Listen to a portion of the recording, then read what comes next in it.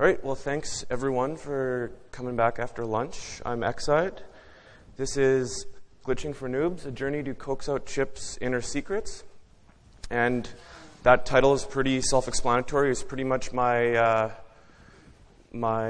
explorations over the last couple of years to, as a noob myself, basically try to figure out what is glitching, how is it performed, and what kind of interesting results can you obtain from the experiments.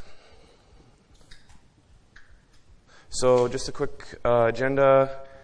I'll cover a large chunk on background, which is kind of the classroom stuff, the what is glitching electrically, what is it doing, and perhaps some countermeasures against it. Then a second major section will be the platforms, which are the different hardware I've constructed over the last couple of years, and the pros and cons of some of those different approaches of those platforms. And then some excerpts from a real-world example where I was able to dump a chip, basically a secure microcontroller, and to hopefully get you guys thinking of good tactics and how to approach some of your own chips if you've been wondering about the viability of glitching. So about me, I'm an IT monkey by day, consultant, and hardware hacker by night. So this is kind of a side project over the last couple of years. I like designing and reversing embedded systems, IC security and failure analysis, arcade platforms, automotive stuff, wrenching on cars, ECUs. The whole kind of works on that side. And then there's my email at the bottom, exide31337@yahoo.com, if you have any questions or just want to get in touch. All right, so what is glitching? So let's start with our definition, our textbook definition here. Glitch is a transient which can induce alteration in device operation. So this could be, doesn't have to be electrical. It could be, as listed kind of lower below there, it could be laser, thermal, radioactive. But for the purposes of this talk, let's focus on electrical glitching, and more specifically on clock signal glitching and power or voltage glitching. So basically, there's three kind of classes of attacks on the little traffic light picture on the right. So non-invasive, semi-invasive, and invasive. So glitching is considered non-invasive, principally because it doesn't alter the device package physically, so you're not milling the epoxy or melting it down or decapping or anything like that. It doesn't permanently alter the operation of the device, well, unless for the first few tries where you're getting a little flamboyant with the voltages you're sending into the chip, but it shouldn't permanently alter the operation, meaning it's repeatable. You can keep doing the attack or the sending the waveforms into the chip over and over again. It's surreptitious, so it means you can do it and there's no signs of tampering because, again, you're not physically even altering the package. Usually cheap. You don't need an expensive lab. You don't need specialized microscopes. And however, any background details coming into you approaching a chip are absolutely beneficial because glitching is can be black box.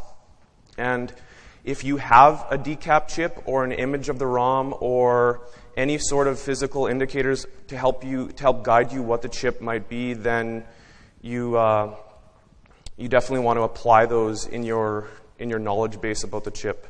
And it helps to narrow the scope and strategy of what you're doing. So here's some examples of non-invasive attacks. So under the umbrella of fault injection, there's clock glitching, voltage glitching, which I'll cover. Thermal, which is kind of, you could either, really what you've got with an exposed package is you've got pins or you've got the epoxy blob, right? So you could try and heat that up or heat individual pins, but it's really, I don't think it's very fruitful or very predictable because you're basically trying to heat the transistor, kind of like the transistor junctions, and Also, that epoxy package is going to have a lot of thermal mass, so it's going to take a long time to heat up, relatively speaking, and then a while to cool down. So if you're trying to hit something really quickly, at a certain clock cycle in a chip, thermal's really not going to be precise enough. And radioactive, this is just theory from what I've read. I don't have a brick of uranium in my basement that I can rest my chips on top of, or any other gamma rays or X-rays or things like that. So the second kind of subfamily of non-invasive is side channel. So there's power analysis, which is basically analyzing the current or power consumed by the device in response to what stage of execution or operations the chip's doing. And actually Colin O'Flynn's going to be doing, giving that really good treatment, I think, on Sunday. So yeah, that will be something to look forward to, that talk. Timing attacks. Timing attacks is basically you're watching the response time of maybe control flow in a loop. If it goes to this condition, then it takes this long. Else, if it's doing some sort of other operation, it's going to take even longer or shorter. So it gives you some sort of cues what operation the device is doing. Data remnants, that is kind of like your cold boot attacks. And so kind of a point there is memory zeroization is something you have to be aware of. Most chips probably don't have that aren't security designed or purpose built, may not wipe RAM or other volatile memory in response to certain conditions, but some may. So that might be consideration that works in your favor if the device, upon reset or halt or whatever, doesn't actually wipe its memory. Then there could be some goodies still left behind.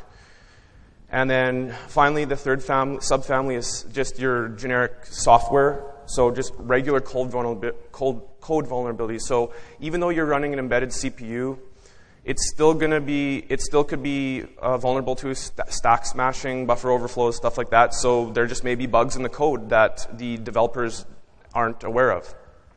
Brute forcing, so just in general, if it's feasible, trying to brute force, if it's a really small key or a binary value or 16-bit value or something where you're able to repeatedly try attempts over and over again, it might be worthwhile. And then finally, the last class there, backdoors, which may be your JTAG, or perhaps you hold a pin of the package at a certain low or high for so many milliseconds and it goes into a different debug mode, undocumented instructions, stuff like that. So the second major class of attacks out of the three is semi-invasive.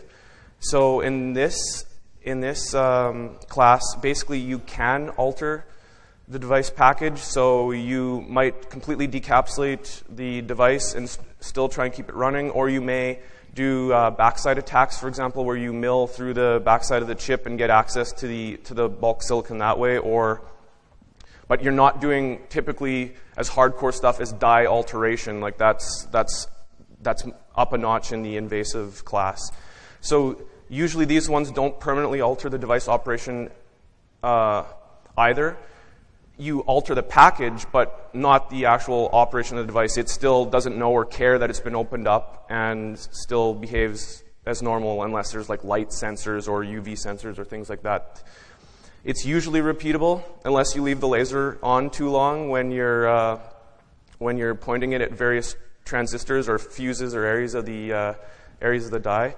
It's more expensive, so yeah, you've got lasers. You can involve microscopes, chemicals, a mill. And this class of attack may be beyond a single person's budget, whereas the non-invasive is relatively cheap. And this class of attack provides you backing details where you may not have had them, whereas with non-invasive, anything you can know beforehand will help you, whereas this will actually provide you with information. You'll look right at the die and potentially get a floor plan or a layout of what's going on. So here's some examples of actual semi-invasive. There is glitching in this class as well, but now we're into laser or like flash, as in like a flash bulb or flash from a camera directed at certain areas of the chip. There's some classes of chips where it'll reset security fuses and lock bits.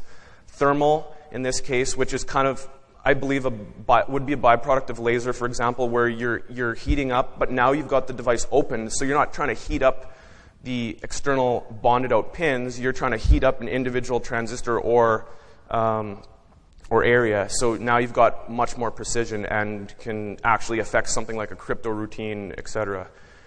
Laser scanning, there's unpowered versus powered device.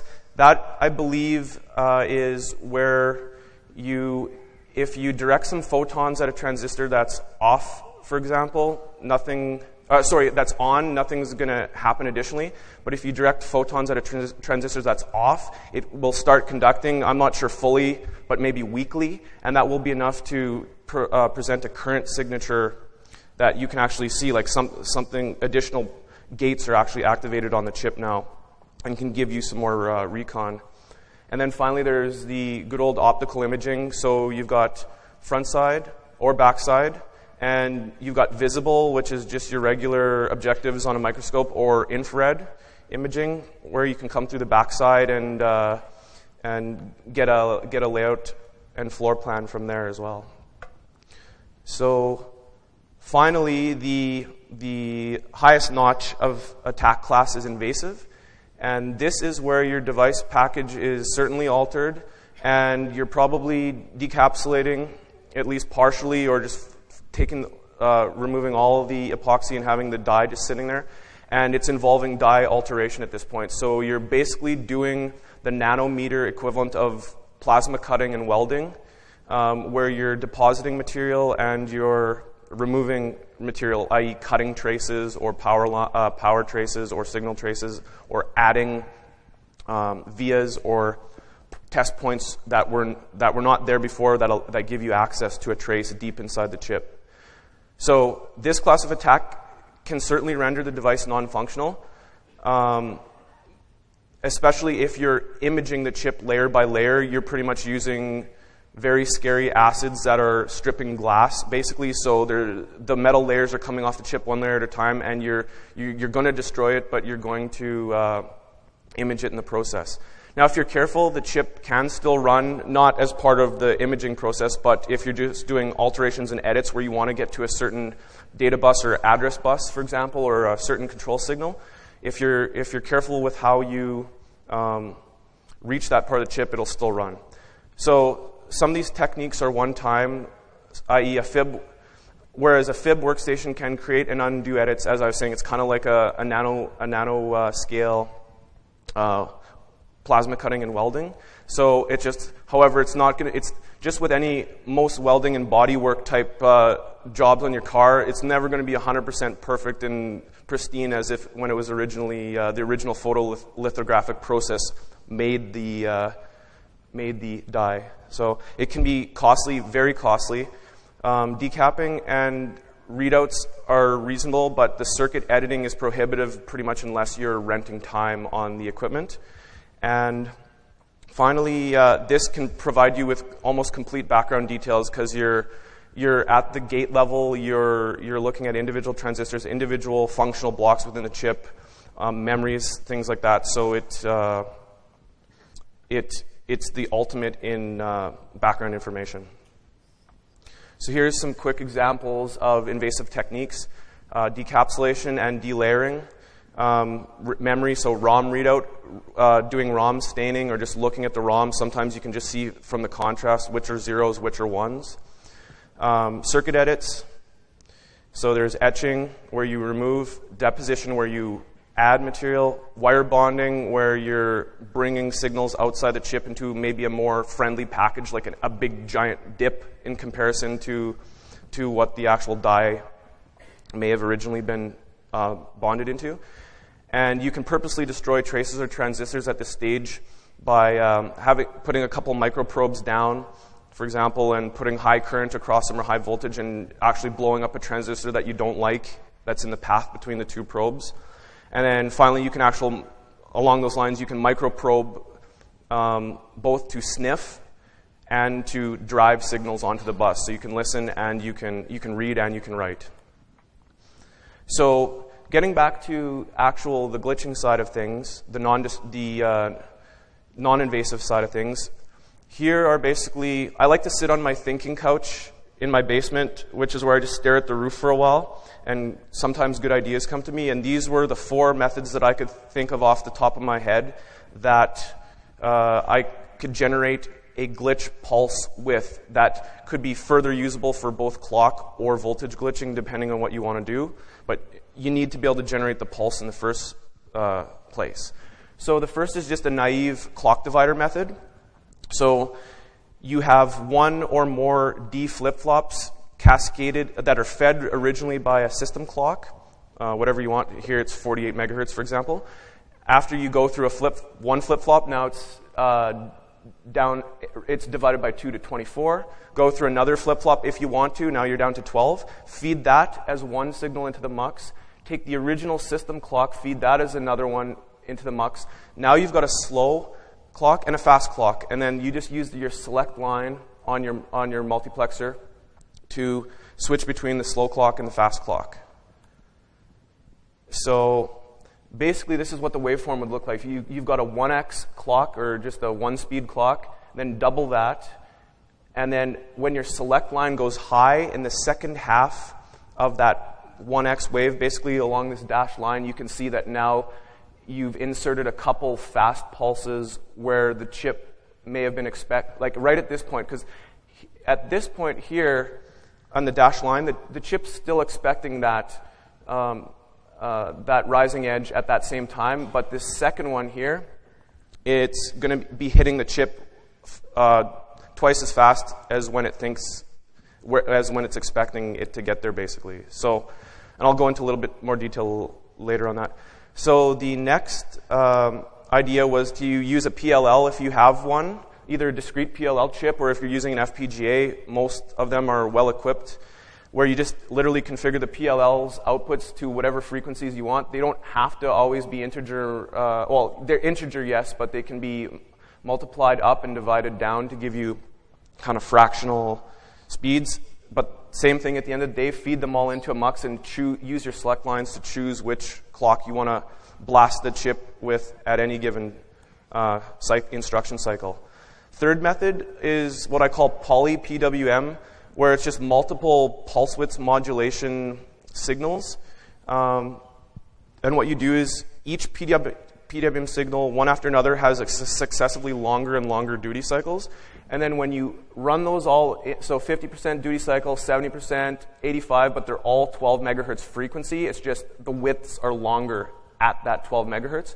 Feed them all into an XOR, and what you'll get is a glitch pulse, a small glitch pulse that you can again toggle between your nominal clock and your glitch clock, and it looks a little something like this, where your first wave is your nominal 50% duty cycle. Second wave is 60% duty cycle, so it's a bit longer, but still the same frequency. This rising edge here is still at the same point in all the waveforms. 70% duty cycle now. And when you XOR these top 3 waves together through an XOR gate, you'll get the overlap between these two. The distance between the duty cycle will give you the width of your pulse. And the distance between the 50% and 60%, wave 1 and 2, is where that pulse starts. And the distance between this waveform 2 and waveform 3 is how long the pulse goes for. And then you can see it pulses once in the first cycle of the nominal clock, and then again repeats. And you can use your select line on your multiplexer to choose when you want to bring that in or not. Polyphase.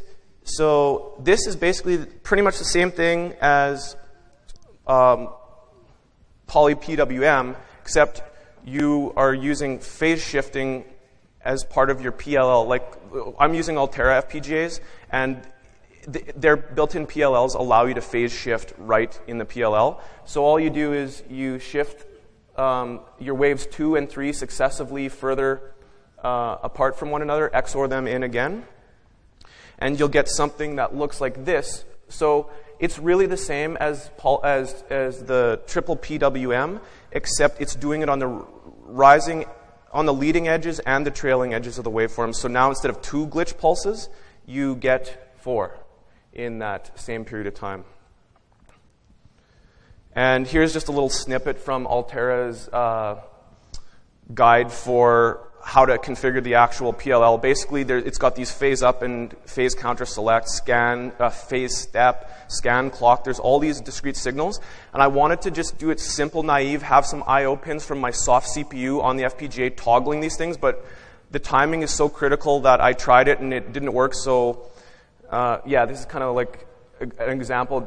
The details don't really matter, but of the actual waveforms you had to provide to get it to step the phase up or down in the PLL.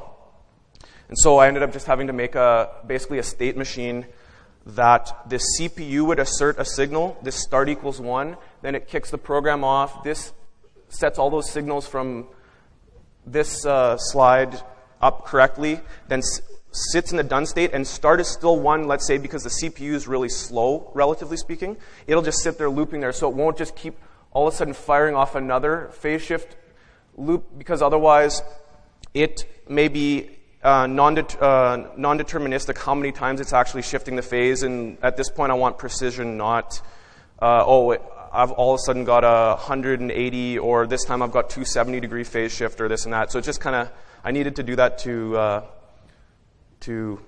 keep the process straightforward. So what is clock glitching? It's a momentary burst in frequency.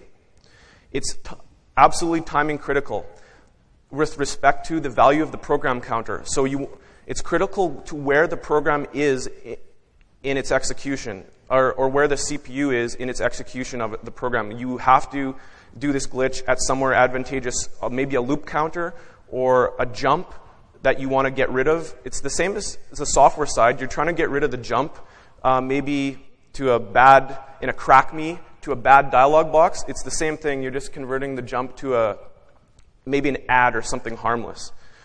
And what's also important is the offset of the glitch within the particular instruction cycle that the CPU is on. Because that was this guy here, where the first and second waveforms combined allow you to set the offset of where in the that clock cycle the glitch starts. And then finally the duration of the glitch, which was that second and third waveform combining to give you the length of the actual pulse. So what's actually happening? The register or the flip-flops in the logic of the victim device are going to latch invalid data. And why they do this is because the signals are still propagating through a cloud of combinatorial logic. When you all of a sudden clock the circuit twice as fast, or whatever multiple as fast as faster than what the device was expecting, those signals haven't traversed from one set of sequential logic to another on the other side of the device by the time you've clocked it suddenly. And basically you're able to clock in invalid data into the destination flip-flops. So instructions are replaced with mutated opcodes. So they're not. So this is what I was saying, where you want to turn a JSR into an add, and it's like patching a software binary, but the instruction is not technically skipped. Effectively, it feels like it is, but it's mutated or replaced, not skipped. Like, it'll turn into something else. The program counter doesn't just magically skip ahead 2 locations, let's say, and you skip the instruction. It still clocks in those next 2 locations, but that instruction is turned into something harmless or advantageous. And another example is, like, if the security fuse or lock bit logic is slower than the rest of the chip, you may be able to latch advantageous values in the security fuse logic as well using a clock glitch, which may allow you to do things like unlock the read access to all of the memory map of the chip or things like that. So here's kind of a quick overview of the clock glitching phenomenon, where you've got the source flip-flop on one side of the die, let's say, and it's going to flow through a bunch of discrete gates, combinatorial gates, and then finally there's a destination flip-flop. And what's happening is, when you glitch, this blue line is where your glitch appears, and the end of the yellow dash line is where it would normally expect to propagate. But when you clock the circuit unexpectedly or quickly, you'll latch in a value at this point before the signal is actually propagated to where it needs to end up, which is this destination flip-flop on the right-hand side. So that's clock glitching. The mechanics of voltage glitching is basically a momentary reduction in supply voltage, and you're dropping the supply to or below the transistor switching threshold. And what this does as a side effect is it increases the propagation delay of the signal through the logic chain, because you're decreasing VCC momentarily, which decreases your FET gate to source voltage, and because of just the mechanics of a FET, it's reducing your current drive ability as well. And because you've got a lower current drive strength, this causes a slower rise time, and if you've got a slower rise time, it's going to take longer for the signal to propagate through the device. So that's basically why the propagation delay increases as you lower the voltage. And this is, like clock glitching, this is timing critical. You have to hit at the right part of the program, possibly at the right point in the particular instruction cycle, and you'll want to play around with the length of the pulse, the duration. So voltage glitching will allow you to alter values at the memory sense amplifiers during a read operation. So like if it's flash, E2 RAM, basically allows you to latch corrupt data onto, for example, the address bus or the data bus, which could be advantageous because you would latch a invalid instruction or an advantageous instruction, turning your harmful jump into a harmless add. And again, the security fuse logic can latch corrupt values in a voltage glitch due to the operation at or below the switching threshold. So you may be able to tweak the security fuses in your favor.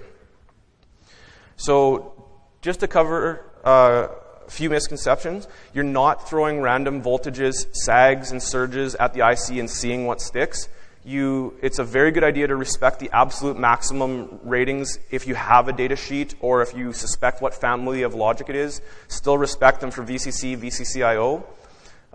There are some specific families of 74 series that can handle almost limitless voltage swings. Like for example, I've seen a logic 74 gate that can take plus minus 12 RS-232, but that's because you're severely limiting the current going into that chip on purpose so that you're not going to damage it. Otherwise, if you're not thinking about things like this ahead of time, then do not put aggressive voltages.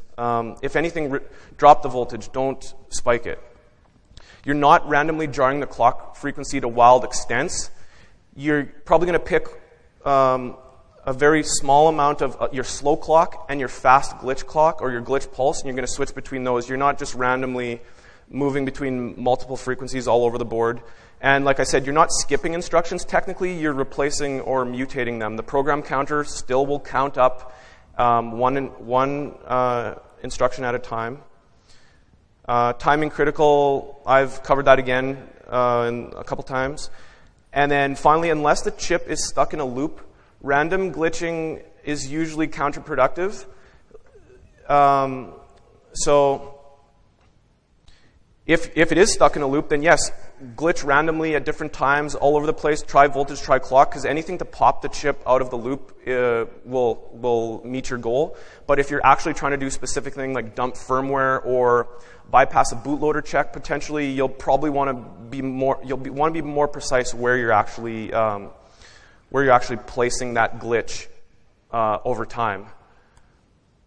So sorry about the wordy slide here, but here's some of the advantageous outcomes that glitching voltage clock in general can provide you. You can make the CPU replace instructions that are impeding your progress. You can do stuff like truncate cryptographic operations or keys. Sometimes as the key is written to E2 or flash, you can corrupt that operation. So now you've turned a 16-byte key down to 4 or 8 potentially, and you can brute force the missing chunks of it. Von Neumann dumps can be exhaustive. So what that means is if the victim you're attacking is mostly von Neumann or some forms of modified Harvard, you'll actually get code and data in one relatively flat space, depending if there's paging or MMU or whatever, and you could have the complete dump if you even pop it at a single location and you're able to loop through every address value. So this code extraction can provide clarity on internal operation, because now you've basically got the code. If you've got the full dump, you know what program the internal thing is doing and what branches it can take, what things its protocol handlers may be, what commands its protocol handlers may be looking for, if there's any backdoor commands, things like that. Secrets can be revealed, so your crypto primitives or keys, maybe a device serial number that you might need to know, S boxes, stuff like that. And of course, at this point, you want to scour for software vulnerabilities, because if you can find an actual buffer overflow sitting in their code that's burnt into ROM or flash, then if it's in ROM, they're not going to be able to fix it. So you can freely come back to the trough over and over again and exploit that vulnerability. It also, another outcome is you can do things like bypass bootloader and force checks. So stop the MMU or page tables from initializing. So let's say a device maps in a different actual runtime firmware after and maps out the bootloader. Well, you may be interested in stopping that process so you have access to the bootloader where there might be interesting firmware details or registers or things mapped in at that address space. Another thing you can do is prevent lockout counters from rolling. So if you've got a device, a secure crypto memory, or any sort of device that has a counter that counts down, and when you're at 0, you're out of luck, the device locks up or wipes its crypto secrets or whatever. With glitching, if you starve the device of voltage or potentially clock glitching, you can stop the device from being able to write to that counter location. So if you have 5 tries, it just stays 5 because you keep hitting it right at the time where it's about to decrement the counter. And finally, as mentioned before, you may be able to erase security fuses or lock bits, which allows you to keep the flash and E squared intact. And at that point, just depending on the pinout and the type of device, you could just maybe drop it into a parallel or serial programmer and read it out that way if it's a PIC or an AVR or something along those lines. So here are some targets of interest where glitching may apply to. It's kind of hand-wavy because I'm covering all sorts of stuff here, but you got general purpose devices like CPUs, microcontrollers, memories, DSPs. Custom devices like FPGAs and ASICs, I'm not including it here because it's a target of interest so much as a cautionary comment that pretty much good luck with an FPGA or ASIC depending on the implementation, because it can have whatever RTL code running in it that the designer chooses. So it wouldn't be my first choice to attempt glitching one of those devices, but the general purpose devices, some of the security, or many of the security enhanced ones, other than ultra modern ones where the manufacturers have wised up and fixed a lot of the issues in the hardware at the hardware level. So SIM cards, smart meters, military, chip and pin, pay TV, transit passes, automotive keyless entry, things like that may all be valid targets. So what are some countermeasures against glitching that could that could try and foil you? So basically, CPUs which halt or trap on invalid instructions can be helpful, but like I said, you're mutating instructions or replacing them. So if your type of glitch mutates a jump into an add's still a valid instruction. So you're not actually the CPU won't halt or erase its memory or whatever, depending on if the instruction, if it mutates into valid or invalid.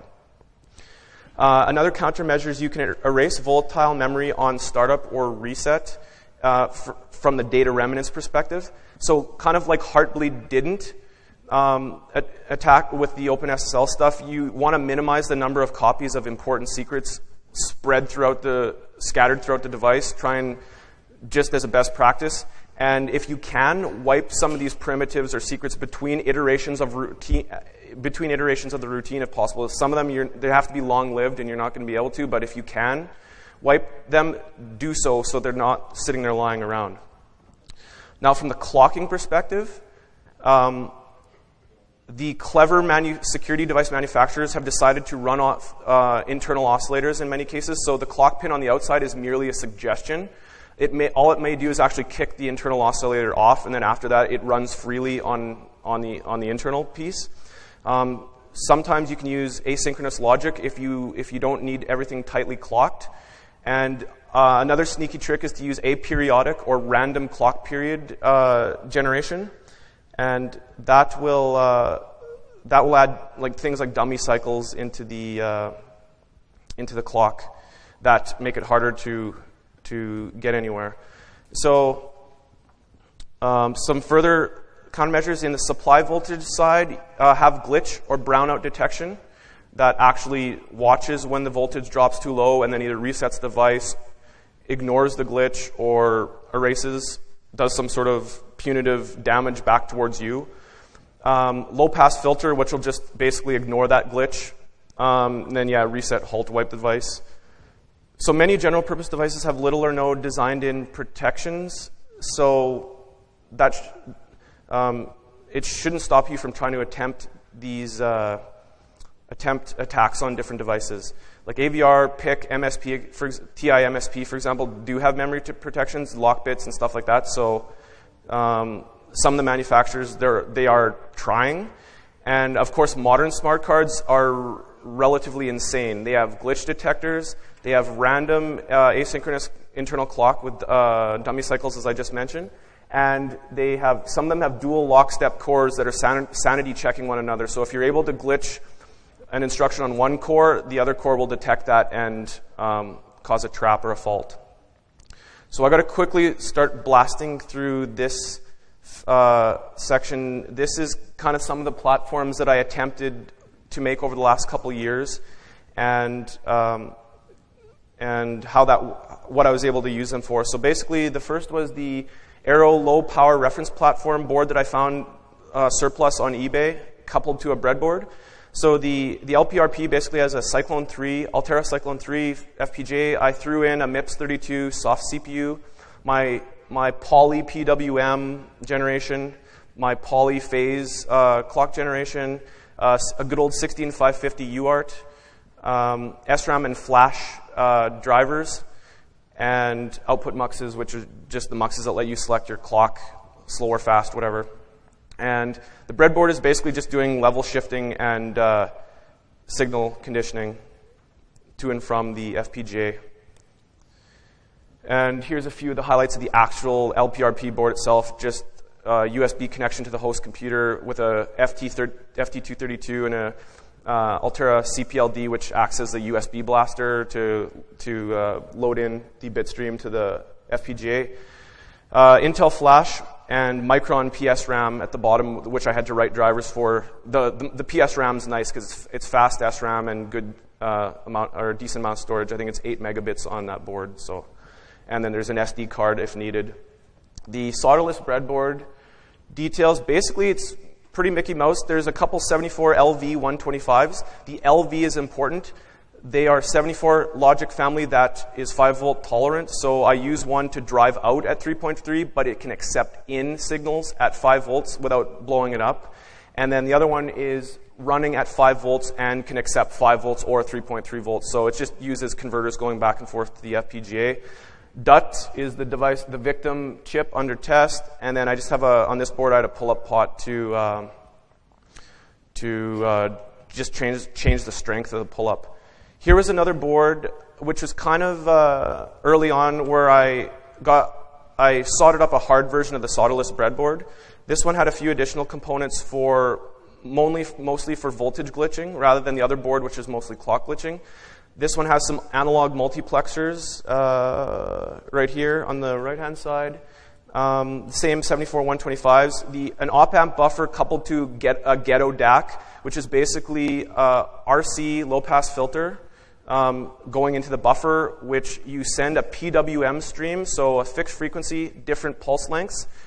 And what comes out of the ghetto DAC is a varying DC voltage based on the fatness of the PWM wave. So it's just simpler than, if you don't have DAC or ADC hardware, just do that. And the buffer is just used to provide current sourcing ability. I played with an Arduino for a little bit for basic clock glitching, but due to the prescaler and how it generates the PWM and the output compare hardware, pretty much it automatically, you eat a divide by 2 switching to this. So if it's a 16 megahertz crystal that these things ship with, the fastest wave you can put out of it is 8, and wasn't really that flexible. This was my nightmare hand-etched, photo-etched PCB.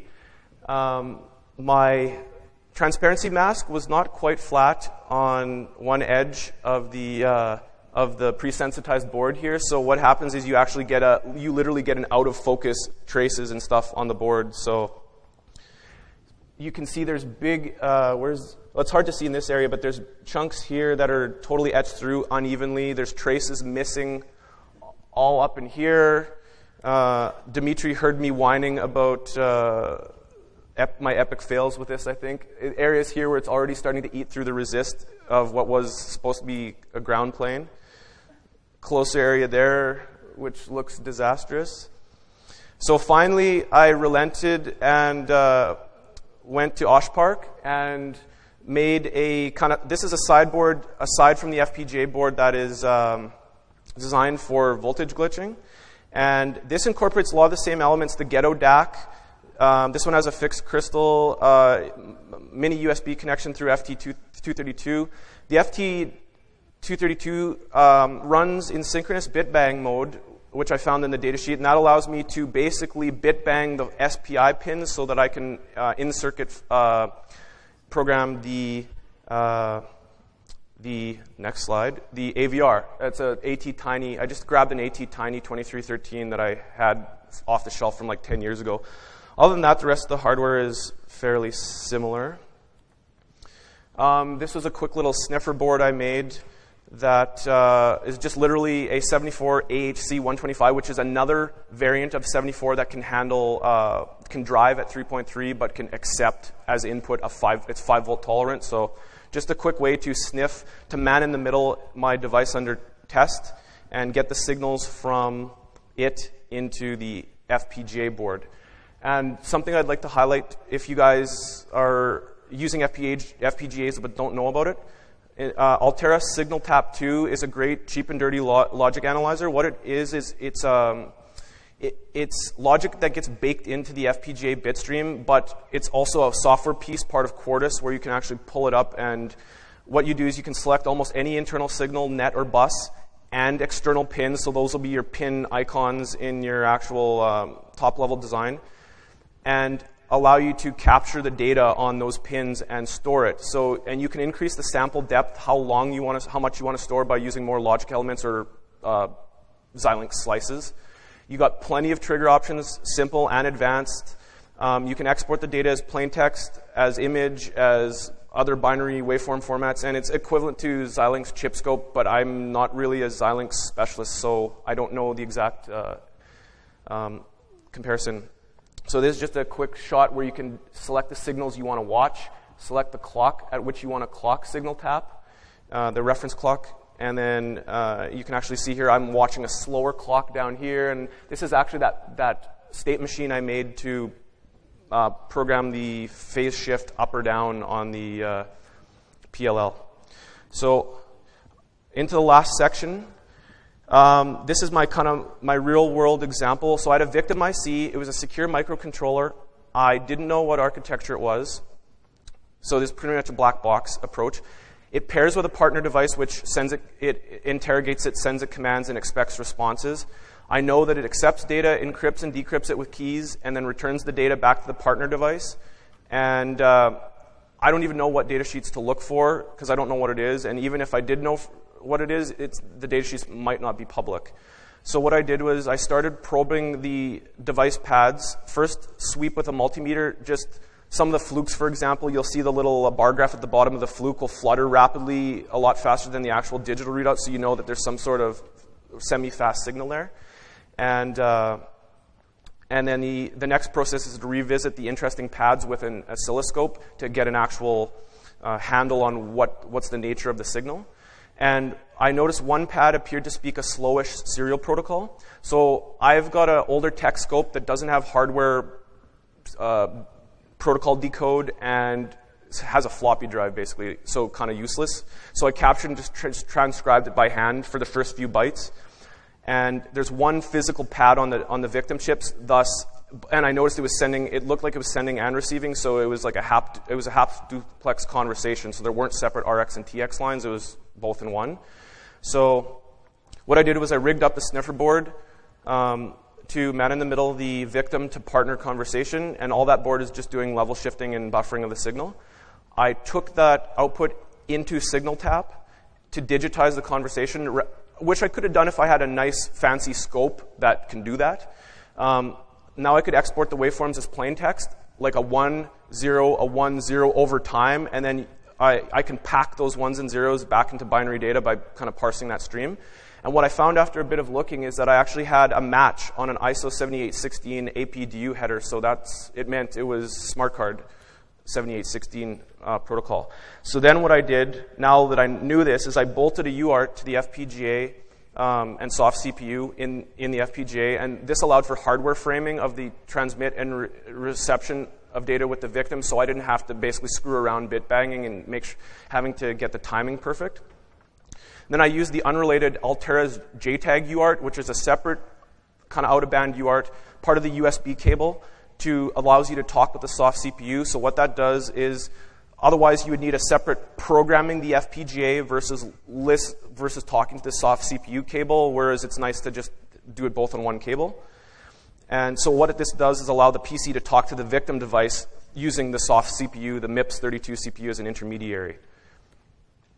And so the next thing I was reading through the spec, ISO 7816 header has a length field. So part of this process is you have to make hunches, and sometimes it's a hunch chain to a hunch chain to a hunch that gets you the answer. So mine was that the victim compares the length field to the max that it's going to permit you to store into its receive buffer when it's storing the commands you're sending at it to RAM. So what I did was issue 2 long 7816 commands to the victim, but otherwise I made sure the checksums were still good and watched the error response. And then this is to the point where I'm ready to start glitching.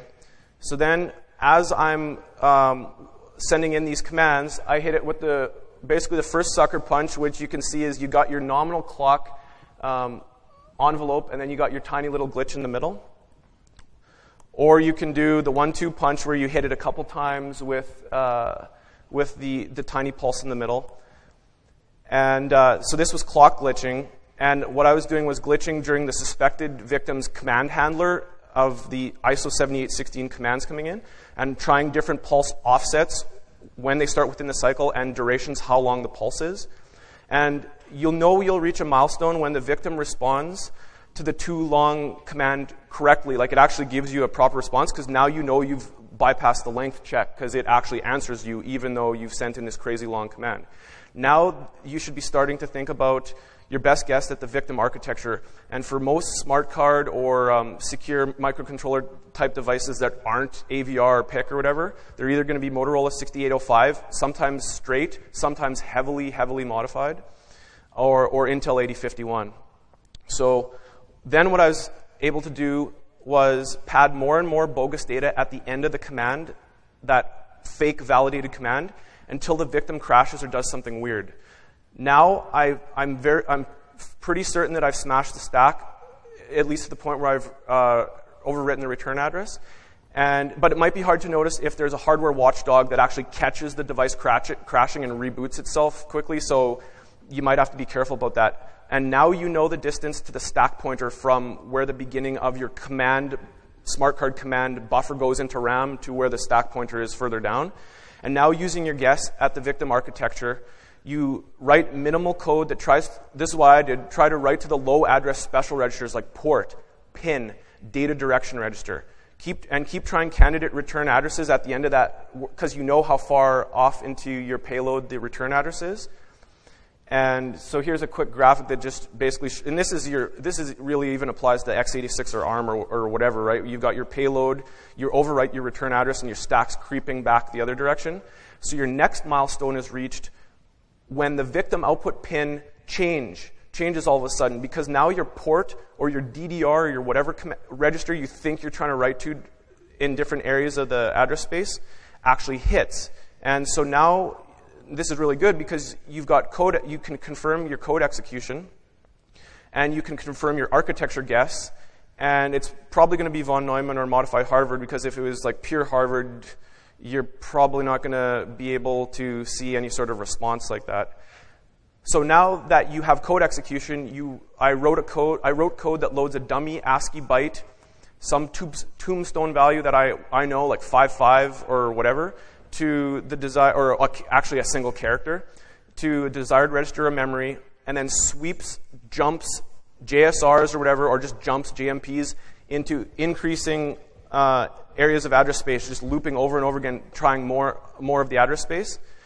Although this could be unwieldy if you're using like a modern 32-bit processor where the address space could be huge, this might not be a trivial operation to complete in time. So your next milestone is reached when the ASCII byte pops out of the victim's serial pin. Because in this case, I was able to hit the serial transmit routine's address. I knew where it was because all of a sudden my byte popped out, the byte that I specifically sent in. So now you're getting really close. All you have to do is write code that loads data at each sequential address location, memory location into a register. Then you jump to your known serial transmit routine. Let's say if it's Motorola, it's the A accumulator or B or whatever if it's an older CPU core, and then it dumps that byte of memory through the serial transmit routine. And pretty much at this point, you have to be prepared to empty the FPGA UART's receive FIFO, because it's going to get clogged up with 9,000 tons of winning. And by winning, I mean code and data space, which is the in a von Neumann is pretty much the whole thing. So to wrap things up, the epilogue of this whole process is to be clear, you've got a dump of code and data space at this point, and now you can try and figure out the memory map. So just look at the dump for repeating blocks every now and then, so you can see where where there's mirroring present in the address space. Try poking values at different different addresses throughout that space. See if the address is mutable or not. So now you know probably if it's RAM or ROM, or you might know if it's flash or E squared, or you'll know if it's writable or not. So at least you can get a better idea. And now, most importantly, you're back in familiar territory. So you can hopefully already find an existing disassembler or make your own if you have to. You can search that disassembled code for crypto secrets, for serial numbers, for whatever, and of course discover if there's any vulnerabilities that are just already latent and sitting there in the code that you can now come through the front door with later on. So basically the conclusions of glitching in general, electrical glitching, is that it can be a viable attack vector against a variety of ICs, with the exception pretty much being some modern purpose-built security ICs where they're up to our tricks and they know they've put countermeasures at the hardware level. It's cheap to perform. You don't need a big laboratory.